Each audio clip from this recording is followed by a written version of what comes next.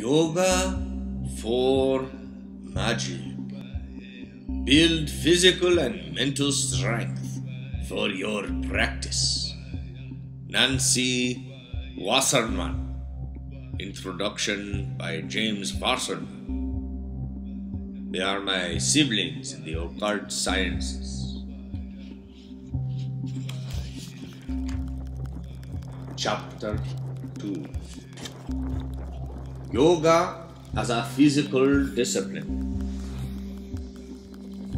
A well-trained body helps a great deal to train the mind, which is the main purpose of all yoga. In order to attain complete freedom and immortality, which is the aim of all religions in the world. Swami Vishnudevananda. What? This book is a book for magicians?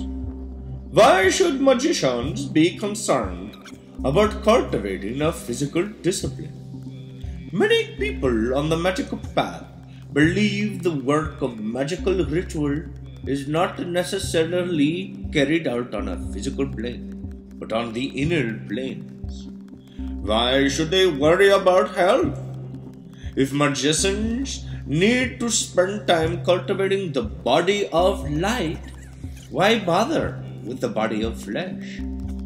In fact, many people involved in spiritual pursuits tend to neglect their physical condition. Yet, there are numerous disciplines, distinguished voices that echo a different sentiment.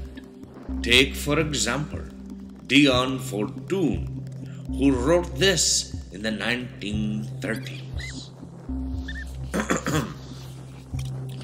The occultist aims at making his physical body a vehicle that shall impede him as little as possible in his psychic activities. That is to say, it must be as refined as possible, using the word in the materialist sense, not the social sense. Secondly, it must be of a strength and toughness to be able to endure the exceptional forces he requires to transmit. The adept, therefore, is not an etherealized person, like the conventional saint in a stained glass window.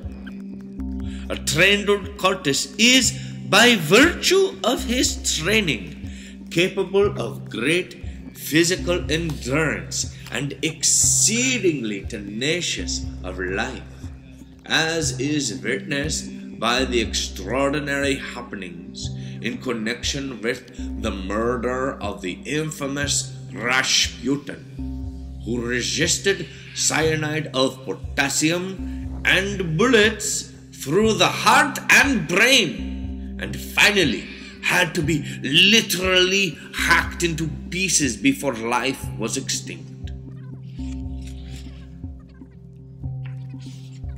While most Western adepts would agree that a person does not need to go to the lengths of some of the yogis in India in the discipline of magic, it is very important to possess general good health and a strong and flexible body. In today's world, it is quite easy to ignore the body. Hungry? Stick something in the microwave, or hit the drive-thru or fast food restaurant on the way home from work and pick up some dinner. Little creative thought or energy goes into preparing it, and people tend to just as carelessly choke it down. Such food, which usually has an abundance of sugar, salt, and preservatives, adds unhealthy weight and diminishes vitality. A lethal combination in the practice of magic. A generation of American children remain enthroned upon their couches watching television while munching potato chips. Let us instead be about the work of establishing temples and honing magical skills. Students of the occult, like all students, are inclined to do a lot of reading and thinking, intellectually exploring the universe. While this may be an admirable trait, it is very important not to neglect other aspects of life. Taking the time to cook a good meal, clean the house, or weed the garden is as important to magical development as sketching that Enochian tablet. Sometimes the subconscious mind needs a break to process the information one is so painstakingly gathering.